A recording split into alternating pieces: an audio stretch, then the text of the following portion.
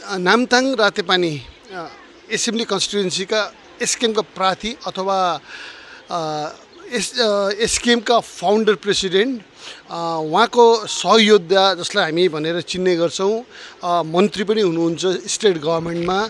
Namthang रातेपानीका candidate Sanjit खरेललाई हामीले त्यो बेला पाइसकेको छौं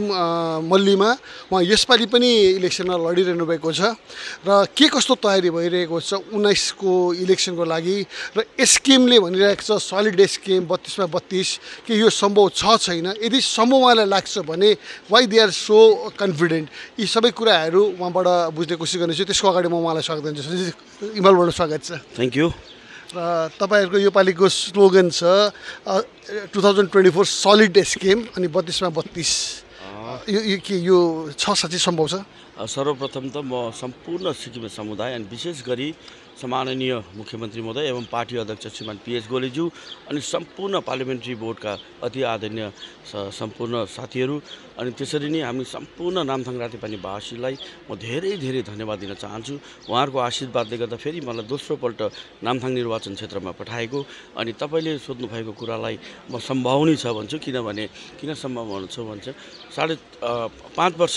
को एउटा हाम्रो टाइम हुन्छ तर 3.5 वर्ष मात्र हामीले काम गर्न पायौं 1.5 वर्ष कोभिडले खायो तर त्यो अन्तरकालमा पनि धेरै जना सिक्किमका नानीहरूले नोकरी पाए तपाईको जिन्दगीमा नोसेटकाहरूको मेमोरेन्डम पाए के रेगुलर जबको अनि त्यो बाहेक विभिन्न निर्वाचन क्षेत्रमा धेरै काम भएको छ जस्तै नामथाङकै कुरा गर्नु हो भने 25 वर्ष मागेको एसडीएम अफिस पाउन सकेको थिएन तर हाम्रो पार्टी अध्यक्ष महोदय श्रीमान पीएस गोलेज्यूले हामीलाई दिनुभयो त्यस्तै प्रकारले दुईवटा युनिभर्सिटी दिनुभयो त्यस्तै प्रकारले रेसिडेन्शियल मोडल स्कुल दिनुभयो त्यस्तै प्रकारले 126 वटा पानीको कामहरु दिनुभयो 14-15 वटा स्कुल बिल्डिङ नयाँ दिनुभयो अनि नोकरीको त अनगन्ती छ आज भन्नु नि हो भने मसँग नारा लाउने साथीहरु पनि जम्मै नोकरीमा लागेको छ पहिले सघाउनेहरु अनि फेरि नयाँ ब्रिगेडहरु आएको छ जसले भरोसा राखेको छ एसकेएम गभर्नमेन्टलाई अनि तपाईलाई थाहा छ होला अर्को कुरा हाम्रो नेता यति सारो डाउन टु अर्थ हुनुहुन्छ अनि उहाँको एउटै विचार छ गरिब दुखीले दुःख नपाओस् अनि हर बिमारी आज किडनी ट्रान्सप्लान्ट आज लिभर ट्रान्सप्लान्ट आज हार्ट ट्रान्सप्लान्ट जम्मै उहाँहरूले गर्नुहुन्छ अनि हामी गाउँमा जाँदाखेरि हामी विकासको मुद्दा लिएर चाहिँ हामी गाउँ बस्दैछौँ किनभने हामीले 4.5 वर्षको अन्तरालमा काम गरेको छौँ that is why all are saying solid SKM अनि अस्तिसम्म चाहिँ मैले गनेको थियो मेरो विचारमा चाहिँ 28 सिट गनेको थियो तर हिजोदेखि चाहिँ 32 गन्दैछु अस्ति र हिजोमा के फरक पर्यो अब मान्छे वेभ आयो किनकि कति ठाउँमा क्यान्डिडेट डिक्लेयर भएपछि अब त्यहाँ थुप्रो क्यान्डिडेटहरू थियो सबै मिल्दैछ अनि 1-2 दिन चाहिँ तपाईको त्यस्तो हुन्छ राजनीतिको इतिहासमा खचाखच हुन्छ तर बिस्तारै मिल्दै आउनु छ अनि सिक्किममा पीएस गोले हेर्नु सम्भव भयो तपाईले भन्नु भने तपाईको नेता PS Gole down to earth हुनुहुन्छ र तपाईकै समष्टिको कुरा तपाई पनि डाउन टु अर्थ हो भनेर मानिन्छ नि त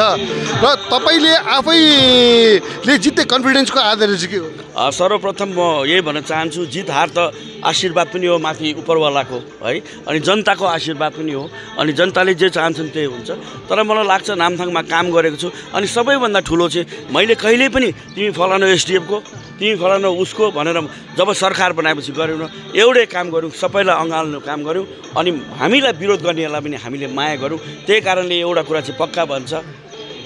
कसैलाई नराम्रो गरेको छैन बरु उहाँ ठिक हो भन्ने चाहिँ छ भगवानले हेर्छ हजुर अनि अर्को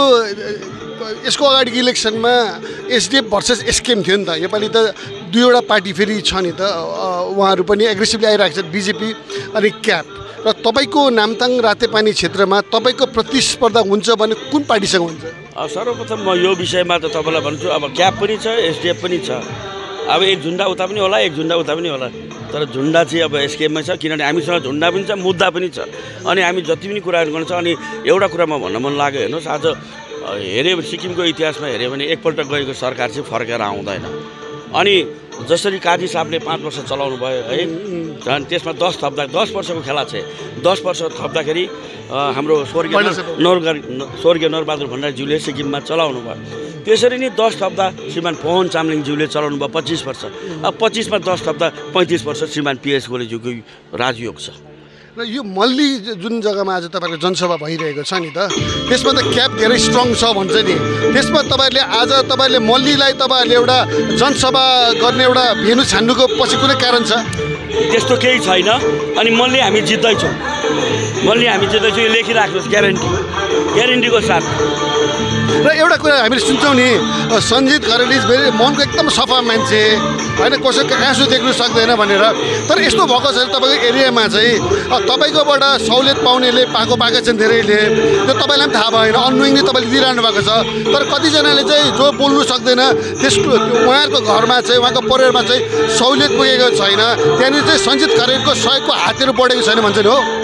होइन होला त्यस्तो त किनभने हेर्नुहोस् सहुलियत त हामीले 3 पल्ट बाँडेको सबैले नि पाएको छ हुनसक्छ एउटा वार्डमा 2-3 घर 4 घर छुटेको होला तर उहाँहरूको पनि समय आउँछ किन मैले जम्मै टिपेको छु जसले पाउँदैन हामी आउने दिनहरूमा दिन्छौँ अनि हामी दिने सङ्घ हो हामी मुठी पार्ने सङ्घ होइन हामी दिने सङ्घ पिएस गोले सर भनेको चाहिँ गरिबलाई माया गर्ने त्यसले गर्दा यस्तो कुराहरू हुन्छ राजनीतिकमा हेर्नुहोस् अनि सानो कुरामा मन दुखाएको हुन्छ तर अब चुनावको समय हो एसकेएम पार्टीलाई माया गर्छ भोट चाहिँ एसकेएमलाई नै हाल्छ यसको अगाडि जुन तपाईँले मार्जिनले जित्नु भएको थियो नि त योपालि तपाईँको विजय हुन्छ भने त्यो मार्जिन बढ्छ कि कम्ती हुन्छ यो विषयमा भन्न चाहदिनँ मार्जिन कति हुन्छ के हुँदैन भित्री मनमा थाहा छ म भन्न चाहदिनँ जुन दिन काउन्टिङको दिन तपाईँले चाल पाउनुहुन्छ र अन्तिम प्रश्न क्यामेराबाट फर्केर नामथाङ रातेपानीका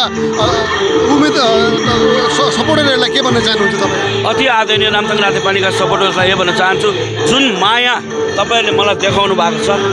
जुन भरोसा तपाईँले मलाई राख्नु भएको छ म तपाईँलाई थाहा छ म के हो कसो हो मैले तपाईँलाई भनिरहनु पर्दैन तर मैले प्रहन गरेको छु मैले मेरो जिन्दगी नामथाङलाई समर्पित गर्ने मैले प्रहन गरेको छु म कहिले पनि धोका दिदिनँ अनि म चाहन्छु नामथाङलाई उचाइमा लाने नामथाङको नाम तल होइन अहिले जुन प्रकारको नामथाङले उचाइमा छोएको छ जस्तो सब डिभिजनहरू अब साह्रो अझै बढेको छ त्योभन्दा ठुलो सोच लिएर हामी काम गर्नेछौँ र म लाग्छ आउने अब त्यसै पनि नोकरीहरू मोर देन 900-1000 लागिसकेको छ अब आउने सरकारमा झन् बेसी काम हुन्छ अनि 5 वर्षमा एउटा सरकारले जम्मैलाई सक्दैन यो इतिहास हो यो तपाईँको तर जुन प्रकारले एसकेएम गभर्मेन्टले गर्यो यो सिक्किमको लागि इतिहासै हो मेरै निर्वाचन क्षेत्रमा 612 घर आउनु यही पालि भनेको त त्यो त एउटा इतिहास हो नोकरी धेरैले पाए मैले अघि तपाईँलाई भनेको त एकखेप आउँदाखेरि नारा लाउने साथीहरू पनि थिएन के भयो भनेको जम्मै नोकरीमा लाग्यो भने त्यसले गर्दाखेरि अझै भाइ बहिनीहरू धेरै छ नोकरीमा लाउनु पर्ने आज हेर्नुहोस् आज हामीसँग धेरै राम्रो मान्छे जोडिनु भएको छ है त्यसले गर्दाखेरि यही भन्न चाहन्छु कसैलाई नराम्रो भन्नुहुन्छ भने एउटा एपिल चाहिँ म गर्छु नामथाङ रातेपानीको जनसमुदायलाई सिक्किमकै साथीहरूलाई म तपाईँहरूको एउटा युथ इन्चार्ज पनि थिएँ कहीँ पनि हामीले लडाइँ झगडा गर्नु हुँदैन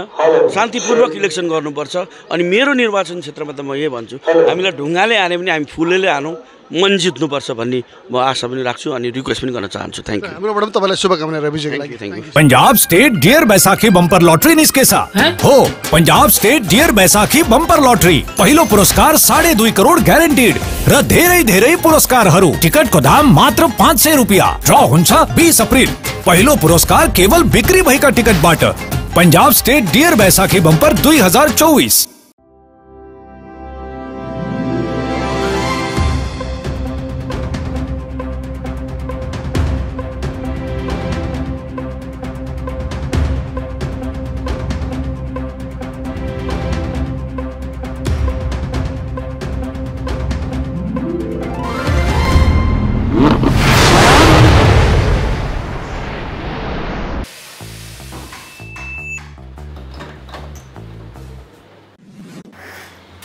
Coffee culture is on the rise and we need world-class baristas. That's why we at Eklavya Institute of Management are collaborating with Himalaya Cornerstone Coffee to introduce Siliguri's first Barista Foundation course. In just 2 months, learn coffee roasting, espresso theory, latte art and more. In a curriculum that is designed to equip you with all the skills and knowledge that you will require to excel as a barista. Learn from industry professionals and become certified. Whether you are a coffee enthusiast or looking to build a career in the world of coffee, join the Become a Barista course today. Call and WhatsApp us here to sign up now.